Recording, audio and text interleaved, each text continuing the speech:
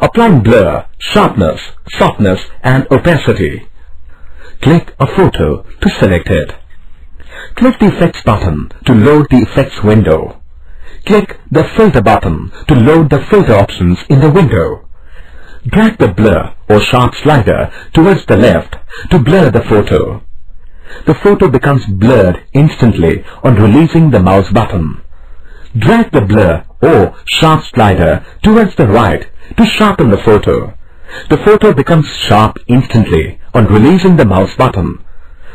Also notice that the slider color changes to red.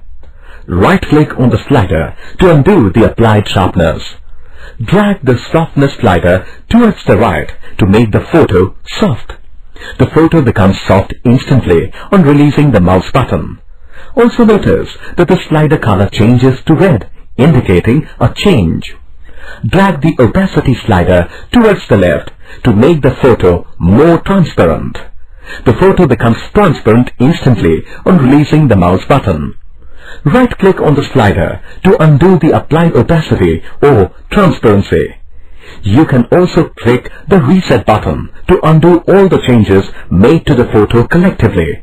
You can apply blur, sharpness, softness and opacity to photos, clip arts, shapes and text filled with textures.